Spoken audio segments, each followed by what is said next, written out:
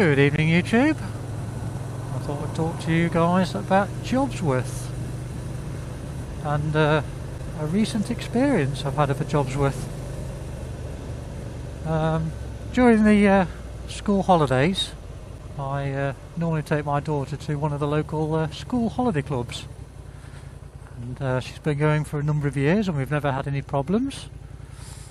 And what usually happens, if it's a week that I've got my daughter, I normally book her in on what we call a long day, which is 8 o'clock in the morning till 6 o'clock at night. What a twat! What a twat! What on earth was he doing? Anyway, what was I saying? Oh yeah, so yeah, like I was saying, so if it's a week that I normally have my daughter, I book her in what we call a long day, so it's 8 AM in the morning till 6 PM at night.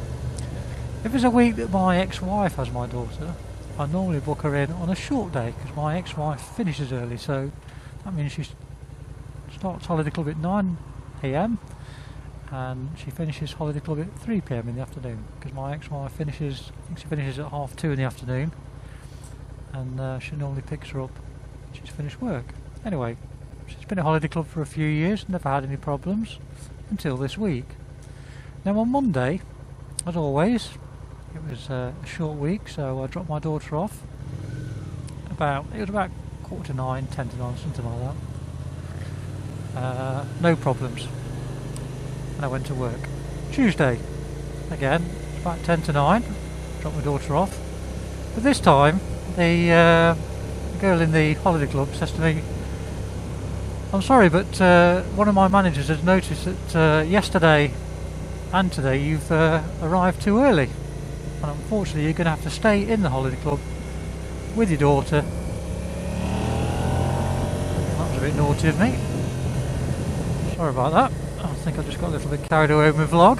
Just goes to show sometimes I make mistakes, but I got away with it on this occasion. Yeah, anyway, so yeah, I was early, and she drew this to my attention, and I said, well, I never normally complained about it. She says, oh, but this time my manager said you're too early, and unfortunately you're going to have to stop in the holiday club until 9 o'clock with your daughter, because unfortunately you're too early. So I thought, oh, for God's sake. Anyway, I did it, because I wasn't going to argue. Anyway, today, which is Wednesday, I thought, well, better not go too early again. So I got there for about 5 to 9. And bugger me, she says to me, "You're early again?" I says, "Look, it's only 5 to. Oh, I'm sorry, but you're still early. You're going to have to wait for 5 minutes. I thought, this is ridiculous. Anyway, I said to her, "Look, I'm not being funny. It's not your fault. It's obviously your manager's fault. But when I pick my daughter up in the evening, and when my ex-wife picks her up in the afternoon, we are always early." I says, "I normally pick her up at least half an hour early, and my ex-wife picks her up 10 minutes early. And you never complain about that. But for some reason, because we are early, you're complaining. Oh no, don't have a go at me, it's not my fault, it's my manager." So look, I'm not having a go at you, but listen, if that's the way things are going to be, then this is what I'm going to do in future.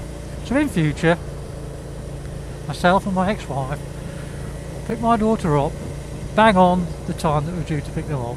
So that'll be 3 o'clock in the afternoon on a short week or a short day, and 6 PM in the evening on a long day. And that's the way it's going to be, unfortunately. And I know that'll piss people off, because I know when I've got there, my daughter's been one of the last there, and the girls that are doing the later shifts are really pleased because it means that they can go early. But I'm sorry, but this time they're going to have to stop till 6. So, you know, if you're going to start playing that game, I'm going to start playing that game as well, because it, you know, cuts both ways. You know, I don't take the mickey. I feel if I've dropped her off early, then it's only right that I should pick up early. Anyway, that's my story, guys. So let me know if you've had any experiences of any Jobsworths, and what that experience was, and drop it in the comments below. So as always, ride safe, and I'll catch you next time.